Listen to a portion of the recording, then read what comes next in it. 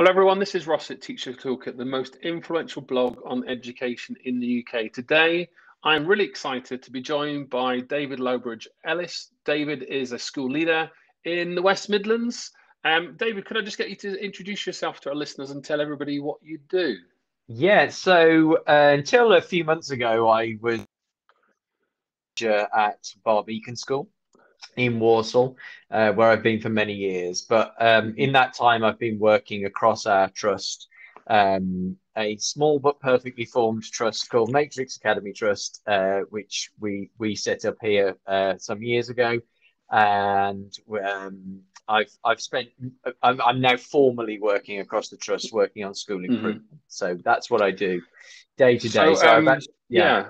So I'll catch up on that in a second, but I guess just for listener context, we first connected, I suppose, when I discovered I think you sent it to me originally when I was doing my research for Just Great Teaching before the pandemic, a couple of years back. And you had on your site at the time 47 things that you do to support teacher workload. And I wrote about it and you kindly agreed, and I put it in my book. And I actually came back to it last month and I thought, I just want to check, see how you're going. And I'd just like to unpick that for listeners, because we know workload is just a thing that always drives teachers crazy. It's a constant burden. But I guess I want to just evaluate some of the things that you said that you did. And, 2 years later, what worked, what needed refinement, what did you throw away, anything new that emerged. So I've got a big list here, if you're happy for me to read them out. But before we get into that, could you just, give me the background story to how it's happened?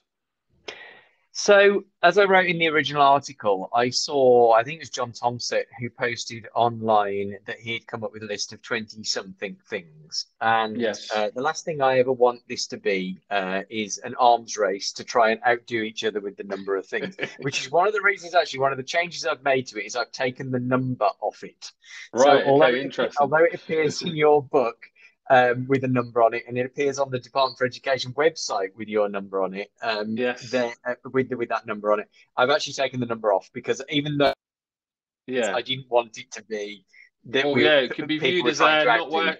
If you amalgamate two issues into one and you go down, people might view, it's not worked.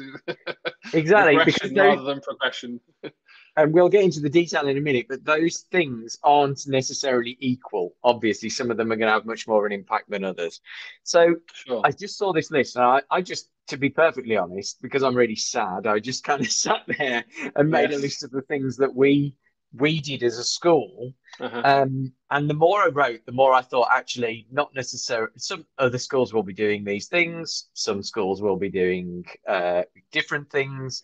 But I thought it'd be useful just to kind of make the list. And I was doing some work with the Department for Education at the time, which I've carried on doing recently, actually, on what eventually became the Teacher Workload Reduction Toolkit. Yes. And the more I kind of did that and did presentations across the country and talked about some of the things we did, the more I realized some of those things were quite special, not necessarily unique to us, but some of them were. But I came to realize that there were things that I assumed everybody did, but I wanted to kind of try and now you've got your trust lens going around different places. You've got a wider lens that actually it's not the case. People aren't doing all these things. But can I just park this for a moment? Let's what I do in my podcast is let's get a little synopsis of who you are. So describe your 16-year-old self to everybody. Oh gosh. So I was a complete geek at school, always was, still am. Goody two shoes. I wouldn't necessarily say teacher's pet, but I used to find any excuse to try and avoid going outside at lunchtime, because I was never been like a sporty type. So, if a teacher wanted me to help me with their displays and things, that would be. I'm not creating a very pleasant picture of myself here. So what happened after school then? Let's go up to kind of college, university level. Well, yeah. A part of this is, unfortunately, it's not a bad thing that I'm gay, but at the same time, I did, and I've written on there's articles on your website about this, Yeah. Which you kindly published to try and get those messages out there. But that I didn't have a particularly happy time at school, if I'm brutally honest. Yeah. And I was always quite an insular, kind of introverted sort of person, so I Hmm. didn't go very far away for university either. But I did kind of enjoy university and sort of find myself a little bit. I did a degree in English at the Hmm. University of Birmingham, so that was half language, half literature. Okay. And then I decided to become a teacher because I couldn't think of anything else to do, to be perfectly honest. So it was never anything I sat there and thought, if I ever sat there and thought of, I want to be this in the future, it was train driver. But like a lot of So let's people. But let's let's speak yeah, up teaching profession for a moment. You're still yeah. doing it. So what keeps you there? I can't imagine doing anything else, and that's Mm. not from a lack of imagination. I just find it it's it's brilliant at giving you a sense of purpose, Hmm. and uh, I can't imagine any other job giving you that sense of purpose. I do Hmm. sometimes kind of think, oh, maybe, I could be a postman. That seems really nice in terms of having a sense of purpose, Yeah. bringing parcels to people. I'm sure there are lots and lots of jobs that give people purpose, but it's like instant purpose. I think Yeah. that actually is at the heart of a lot of workload issues, actually, with some teachers, Sure. which and that they, because they feel a sense of vocation, and because it is one of those things, you almost, when you start it, you feel there is nothing that Mm. that beats the natural high of Well, you'll imparting you'll know with knowledge. your Yeah. leadership, juggling balls, that you've got a wide range of skills now, that far beyond the perception of just you're in a classroom with kids and whatever else. So we'll come back to that. University. So where was your first job? Where was your first teaching job? It was, well, I did teaching practice at a school in the centre of Warsaw, and then one not that much not that further away. In fact, pretty much the building I'm in now. Right. Yeah, I that was 18 years ago. So yeah, I've been teaching since my first lesson, and trainee teachers that I do sessions with lesson was on a chalkboard. Yes, there was still one there, but I was also the Yes. first teacher to ever use an interactive whiteboard at Well, this there you school. go. I think I So was in it my was at school as that well. kind of that transition point, really. So, yeah, I mean, what's your subject, David? I'm an English teacher at heart. Although I've Yeah. taught most things, like many of us, I've taught many things over the I mean, years. teaching on the blackboard's hard, but having to do technical drawings the night before and telling people not to rub it off as your kids came the next day was always a challenge on the blackboard. But there Oh you go. yeah, We're in a technical era now. yeah. So when did leadership first happen for you? I think I was 5 years into the profession, which again, Uh-huh. I'm never a fan of kind of competing, but at the same, I understand that was relatively soon. Circumstances, time. Yeah. Okay. Yeah, and it was partly because of the circumstances of the school at the time. Yeah. Probably because the school it was then for the first few years of my career was in an Ofsted category. Hmm. And I think the team that came in, and I work with many of those people still, but the team that came in recognised the teachers who were kind of, doing the business sort of thing. So, Hmm. in a sense, I think that was kind of advantageous because I got the Sure. opportunities because, Hmm. they were there to do things outside of my own Hmm. classroom. So because I got those opportunities and I seized those opportunities, I think it was recognized that Hmm. actually he can communicate to a broader, a teacher, an adult audience, and Hmm. can kind of drive things in terms of school improvement, which is what I'm doing today, day to Yeah. day. So now you're. What's your specific title with the Matrix Trust? So it's Deputy Director of School Improvement, which Okay. sounds So fancy. what's your, obviously pandemic and stuff, but what are you doing week to week? Visiting schools, working with certain Yeah, individuals.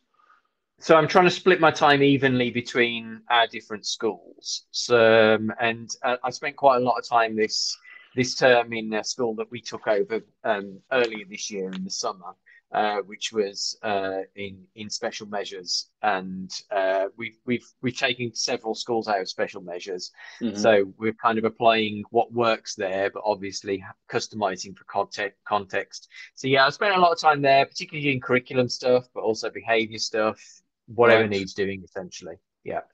Okay, fantastic. And I guess, some of the things that you're seeing and learning from, visiting multiple different venues and working with a wider range of teachers has been an interesting learning curve. A really interesting learning curve. As I say, there are some things that what's that Dylan William quote about nothing works everywhere. Nothing works everywhere, but it works somewhere. Yeah, that's the one, and that is so true. Yes. And I consider myself really fortunate because I get to see schools in different contexts across my week. It's never boring. Yeah.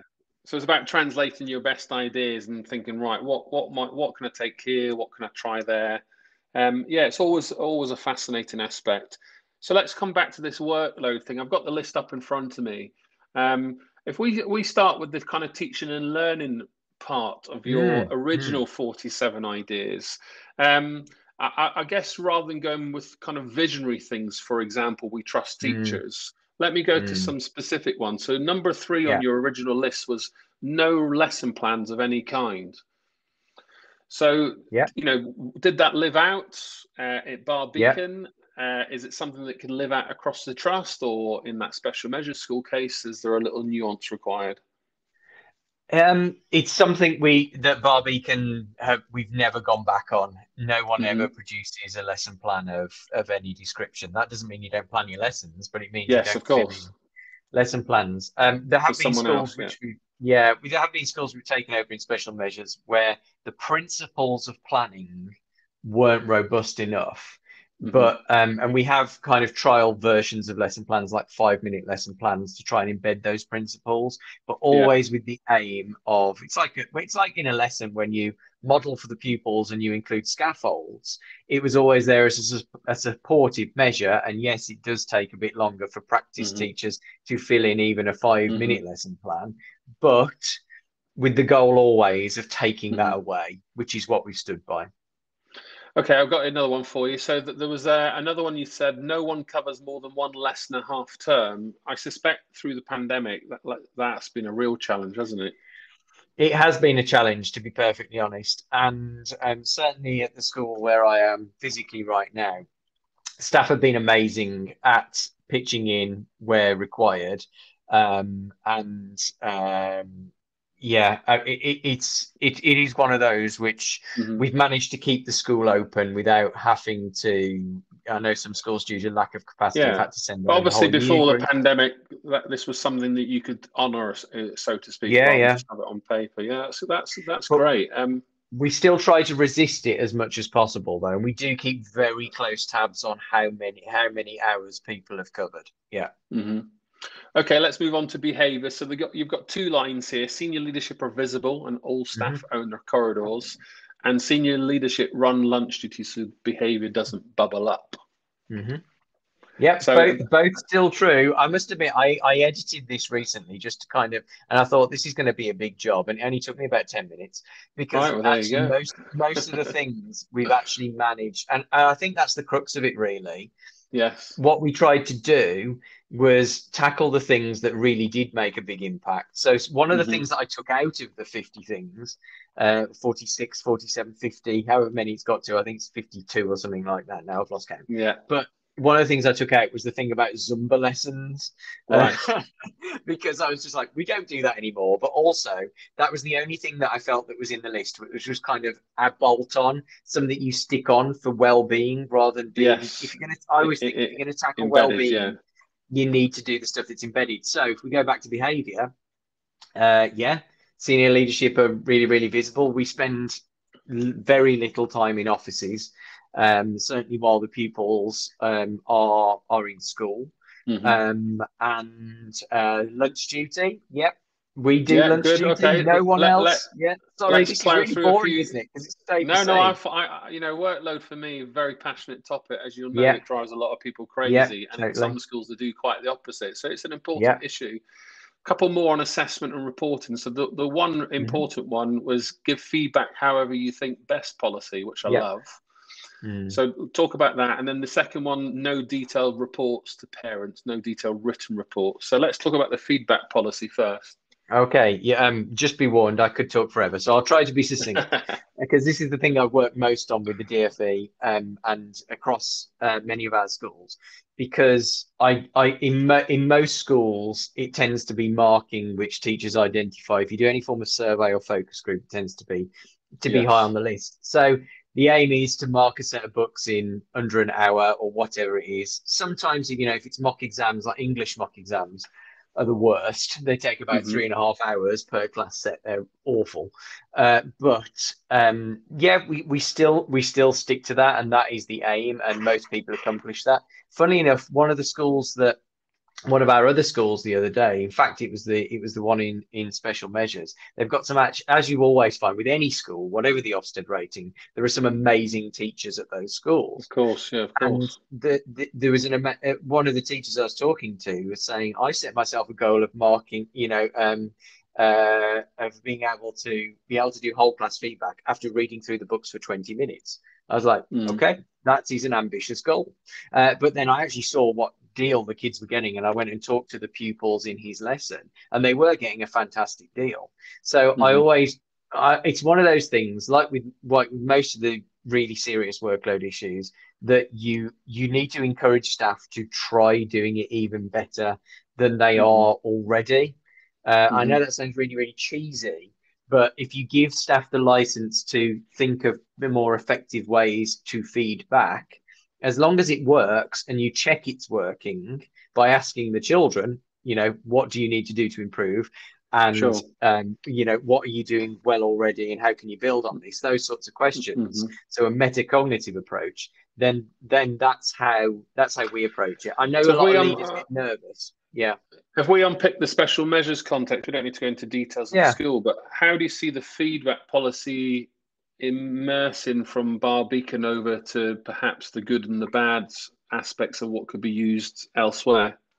That's a really good question, because what you don't want to do is just transplant something that works at one school and the surface level features, and you end up transplanting it and it doesn't work, because people do strategies, a feedback approach, but unless you understand the principles of effective feedback, it's going to fall completely flat on its face. So what we've been doing is before, saying this is a strategy you could use, making sure that teachers understand the principles of effective feedback, such as, and I promise I won't go on all day, but such as, feedback is something that you don't just schedule at the end of a unit. Feedback is something that happens every single moment of every single lesson, and making sure that staff understand that. Otherwise, whatever strategy you implement is not going to work. Oh man! So what about the written reports? What does that look like today? And I guess a second question: what would be your advice to schools that still push out three-page reports? Don't, because they're usually not worth the paper that they're written on. So what Barbican have done for years, and what our other schools have now do, is we make sure that have regular updates, and it usually is 3 updates through the year in terms of where their pupils are at. So Key Stage 3, we've done it lots of different ways over the years, to be honest, and it's something we always make sure we bring up with our parent forum, because we want to make sure that we're giving them the information that they need. But it tends to be the numerical information, what teachers enter during data drops. Sometimes that can be translated into words, so they're working at, above, below, etc. But if you do all the stuff around the numbers, and so we've done explanatory videos over the years, a dedicated part of the website. There's the feedback approach which we take. So we say we educate the parents on asking your children about what they're learning and what they can do to improve. So it's not just taking something completely away, but it's putting all those other things in place which actually do make a lot of sense, so that you can take away the things that reports taking weeks to write, and by the time they're published they're completely out of date. Sure. Now, two more themes. We'll talk about lifestyle and professional developments. I guess the big one. What does your CPD? You know, pandemics distracted all of this, but what was the general rhythm of CPD at Barbican before the pandemic? The general pattern is allowing a system that is responsive to need as it arises, and I think because we had that model already, I think it was something that we were set up quite well for during COVID. So in terms of brass tacks, what we do is we do mostly disaggregated days, and we do those as hour-long twilight sessions, usually every couple of weeks, because it's too intense doing it every week. And then people have the training days off in lieu. We do sometimes have training days, and we did take advantage last September 2020 of the extra training day we were allowed, and you know that was really beneficial. But I tend to find with training whole days you don't have as much impact, and you can't be as responsive to need. I do plan the CPD calendar in advance, but and to be honest, it doesn't change all that much usually, but as other priorities arise you can kind of move things around. So COVID, and you've also got can I introduct you briefly there? So you also mentioned in your original list that I guess NQTs also have a voice. So is that still the case? And we'll talk about the COVID aspect of CPD in a moment. But can your NQTs stand up confidently and present ideas? Absolutely, yeah. I mean, we've got, funny enough, we've just literally this afternoon we've had a CPD which I partly led with another colleague and someone who's only been teaching for a couple of years, but has recently taken on their first position of responsibility, whole school, and she stood up there along with us.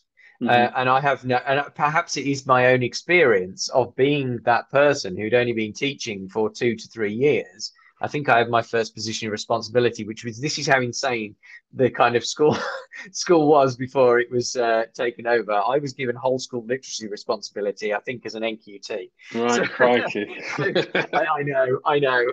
But at the same TLR's flying out all over the place. Yeah, totally. You find it everywhere, don't you? But as you know, there might be towards the end of this year, there might be some of our ECTs for year 1 ECTs who maybe starting to, you know, that they are those stars of the future. That's good. And so we just interrupt you before you were talking about COVID. Obviously, there's all the headaches that have associated, but let's just keep with the CPD theme. How has that shaped up from March last year all the way through to here, where we are a year and a half later? To be honest, we sort of kept the same model. Now, obviously, quite a bit of it had to be moved online, and obviously other priorities interceded, particularly around teacher assessed grades and the year before centre assessed grades. So we had to allocate a lot of CPD time to things which were absolutely necessary, rather than necessarily being the development priorities that we really wanted. School, Sure. But it was getting that balance. But the model essentially stayed the same. But okay. The content, well, that's a good sign that you know, you've got a lot of things that are an embedded part of your culture. Yeah. Now the lifestyle one, you know, that headless chicken, there's no prizes for looking busy or staying late. Obviously the pandemic and workload and teachers working, you know, 50 plus hours, school leaders, you'll know, working 80 hours a week. How does that shape out? You know, if you're cutting away lesson plans in Barbican, for example, I'm going to gain a bit of time there and probably use some of my time to do other things. I just want to, is it more than just words? It's not. I'm sorry to disappoint you, Ross. It isn't more than just words. What I would just caveat that with, though, is senior leadership. And I know that we weren't alone on this, but senior leadership hours, mostly due to things like contact tracing. I'm not kidding. I did a little poll on this on Twitter back in July, because I thought, are we alone on this? This is not getting mainstream media coverage. And I was getting fed up, to be perfectly frank, about that. Senior leaders, I mean, 1 week, I'm not kidding, we clocked up at least 40 hours. So what did you survey, just out of interest? That of schools was spending about 40 hours a week doing contact tracing in the summer term. Yeah, that's crazy. And then the majority, about, I think it was about 60% were doing somewhere between 15 and 40 hours. So we were sort of, we weren't alone. There were a quarter of other schools that were like us.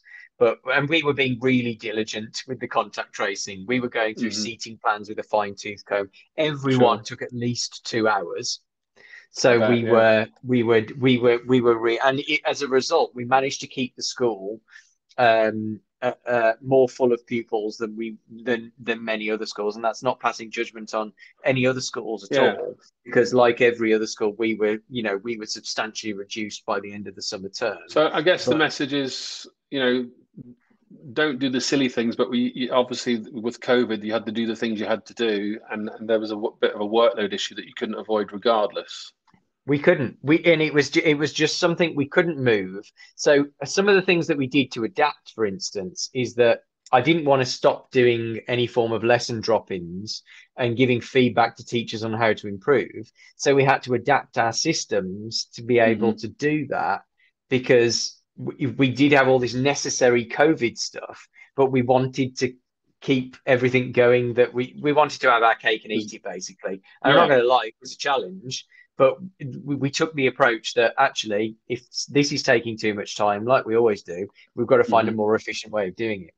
Sure. Now you've also let me pick up on where we started at the start of our conversation. You mentioned Zumba, so you've got in-school health events, flu jab, yoga. You've mentioned with the seasonal events where the less serious side staff get dressed up for World Book Day, and you've also got the international visits. Obviously, they perhaps haven't happened, I suspect. Iceland, Martinique, Greece. Well, fingers crossed for next year. All right. Well, fingers crossed. So, what does the well-being stuff look like at the moment for your staff? I will just say, in the interest of full disclosure, the yoga has also disappeared from the most recent version. But yeah, I mean, the less serious. Is that a COVID headache or a logistical, or people weren't signing up? The member of staff who was doing it is on maternity at the moment. Right. Okay. So well, there you go. But also, it was something that member of staff had to spend time doing, so It wasn't necessarily fair. And I know we did almost like a list of well-being things. But I go back to what I said earlier: to really impact the well-being of staff, you really need to tackle workload. And I know there are things you can do. We still do the flu jabs and all that. We had another one this year as well, and that sort of thing. But the pantomime. Hopefully, if we're allowed to do big gatherings, the pantomime is happening. Play. Yeah, no, we don't. Not in. We're a secondary, but we don't. No. So I guess lessons learned and where you are with your role now. How do you see your influence in workload being shifted to across the trust with schools in different contexts? Is that something that's part of your brief or just a passion? No, absolutely. It's definitely part of my brief. So everything we implement, it's always the most important thing to do is, before you introduce anything new, and I know this is there in the things as well, and I passionately believe this. In fact, I think I put it right at the bottom just to kind of underscore it. But if you're going to introduce anything new, you've got to take something away or make it more efficient. And that's the approach that we're taking. And a lot of the times, I do feel like I'm going into schools at the moment and I'm just kind of hacking and slashing, kind of going, no, you go not as kind of willy-nilly as just hacking and slashing, but we've overcomplicated this. So, we have. So for instance, if we think about teaching and learning, people are told, put this in your lesson and it'll be a great lesson. It'll be an outstanding lesson, whatever. And I'm just going in there and say, no, take it away. What you want to do is check what the kids know about this already, teach them some new stuff about it, check that they've understood it, and then come back to it in future to make sure that it's going in their memories. That is it. That is teaching. Is and if you introduce anything else, practice feedback. Yeah, that's it. It's way too complicated. So that's a good point to kind of sum things up. So and I guess the profession, and I know you're active on Twitter. We're in a much better place. I mean, we've still got plenty of things to do, but we're in a much better place, I guess, to when you and I first qualified. Yeah, I would say so, because I know a lot of it is being an evidence-informed profession.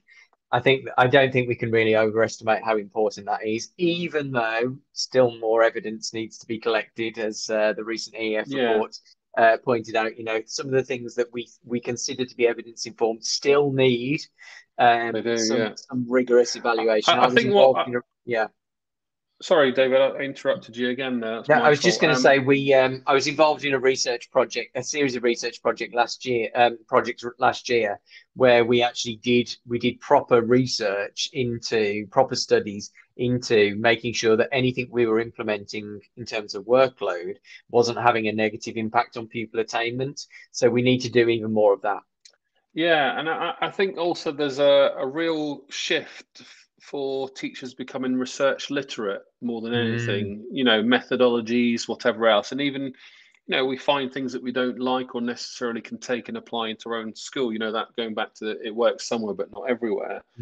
There's the research informed, but being literate about research methods to be able to challenge them also, which, some of the EEF things that we came out on retrieval practice still question that there's not enough robust evidence for us to, keep pursuing it. And I think that definitely put a cat among the pigeons for all the retrieval practice fans. And I know I'm one of them.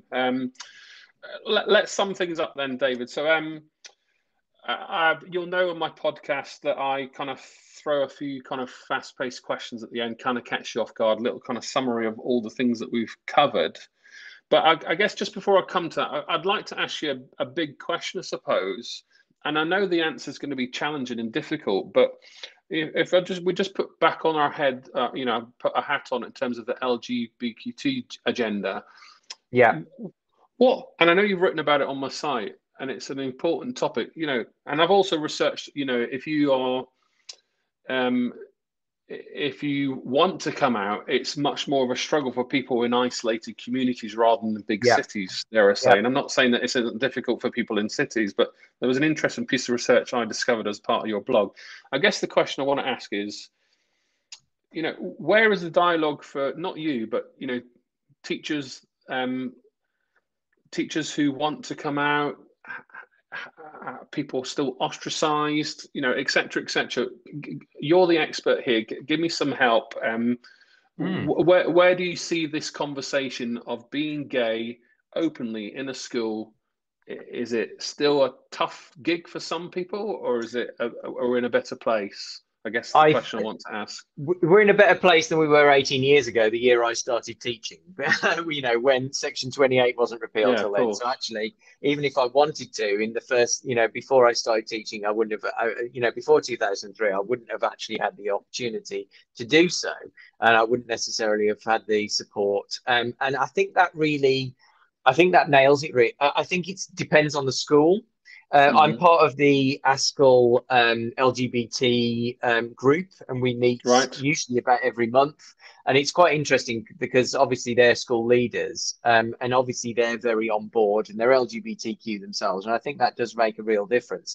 But I am seeing an increasing number of allies. I've done quite a lot of work with some primary schools recently, whose head teachers are not LGBT themselves, but they really are passionate about it. As lots of teachers are really passionate about tackling racism, prejudice against disability, and so forth. But the appetite needs to be there from the senior leadership team, I think. So because I was, I think it's quite difficult if you go into a school and they've not done much work on that. And I sometimes think that I almost take it for granted that we've created a culture where it is absolutely, absolutely. Yeah, I mean, the point I raise it is because you're getting out to a few more schools. I see a lot of schools, and I know that dialogue isn't the case everywhere. No, it's not. No, it isn't. And I always warn teachers to choose the school very carefully, according to your personal values and the school's vision and values. All right, so that's it's a big topic. Maybe we can revisit that one in the future. So let me wrap things up then, I suppose. So we've covered your kind of role, your origins into the teaching profession, which was an interesting story. Your kind of role, what you're doing today, and then this big workload thing, and how it all has shaped out throughout COVID. I guess one final question on this is, what's still the workload key issue that you now perceive that still needs to be cracked? I think we really need to look at senior leadership workload. And I'm saying that obviously as a member of senior leadership. But as far as I'm aware, we haven't, we haven't tackled the succession, planning.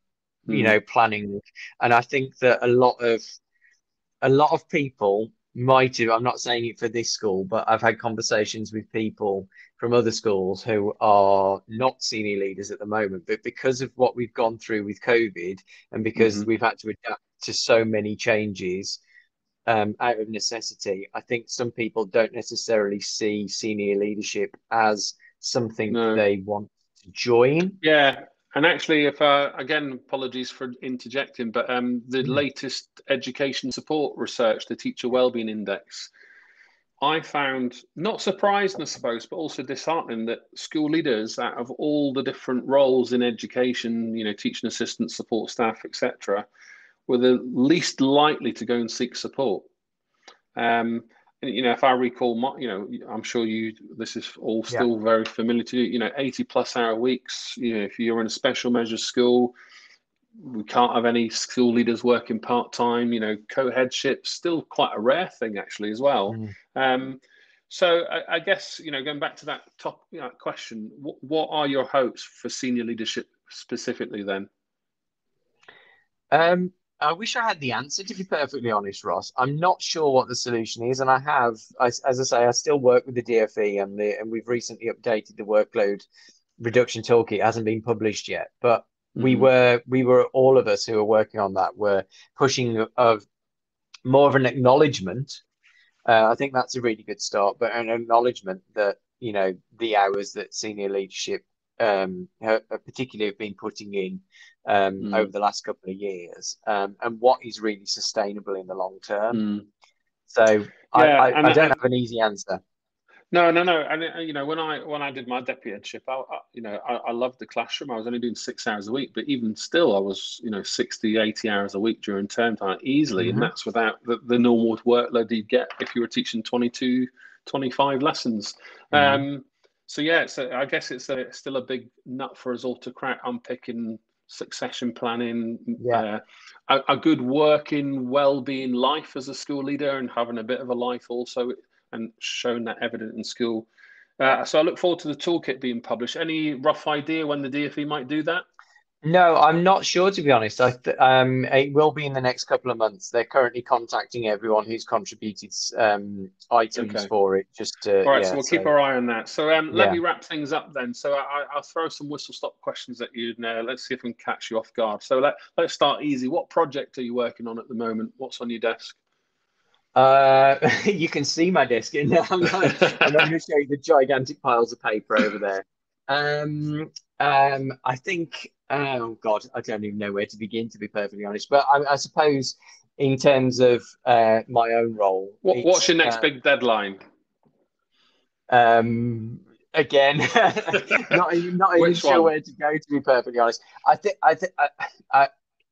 I'm really enjoying getting to grips with the curriculum impact side of things. I think what lockdown did for a lot of us, even though we were incredibly busy during lockdown, I hate that myth that teachers were just sitting around drinking cups of tea in their bedrooms in their pajamas and whatever. That certainly wasn't the case. I don't know about any, I'm sure like a lot of leaders, I was actually working longer hours outside the office than I was inside the office. But it sometimes also gave us a little bit more thinking space to do the curriculum intent side of things. Yeah. And what's really exciting now, although some people don't see it as exciting, but I do, is seeing how that's then translated into the classroom. Brilliant. And one of the things that I'm really interested in is that tight looseness between this is the curriculum as planned, and then how do teachers, what kind of latitude do we give teachers to implement this in their own way. It's in our list of things we do. We do encourage teachers to teach in their own way, but at the same time, we've all got to be teaching the same thing. Yes. So that's the thing that I'm working. That's the common thread. No offense. This is supposed to be quick fire, so let's Sorry. go with the discussion. Finish this sentence. If you were Education Secretary of State, I would. Never miss an opportunity to acknowledge how hard senior leadership are working. Yeah, great. What's the most useless thing you've bought online during the pandemic? Useless thing. My husband's is the expert on buying useless things. We've got so many remotes and pieces of technology in our lounge. I have no idea. None of them working. So I'm going to say some of those things. Piece of advice for an early careers teacher who wants to become research literate. What would you advise? Follow the right people on Twitter because it's a great shortcut. Now, I'm assuming you've already said you're doing your best job ever, but if you had that off-the-wall wacky career that you could choose, what would it be? This is going to sound really maudlin. I often think that if you're talking about purpose and that kind of thing, funeral director. Right. Okay. That's a very, very interesting one. I think you can have a real impact on people's lives. Yeah, no, you because of death. You definitely could. What's the last thing you experienced that made you laugh or cry? I'm gonna say the last James Bond movie. Right. Okay, I just cry thinking about it. Who would you recommend I interview next and why?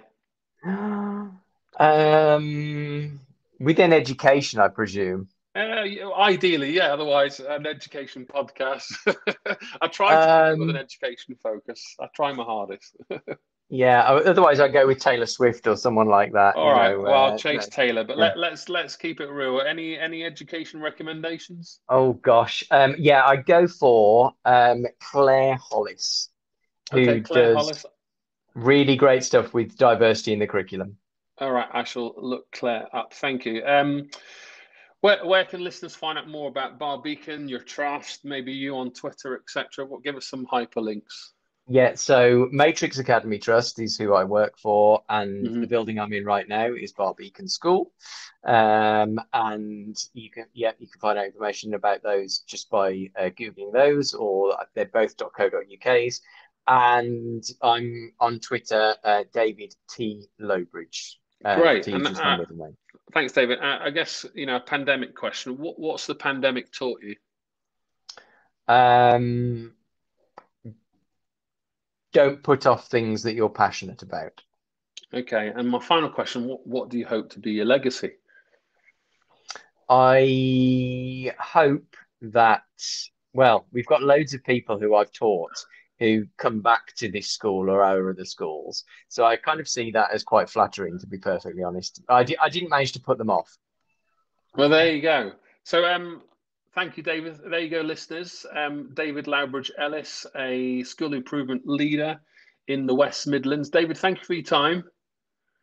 Thank you, Ross.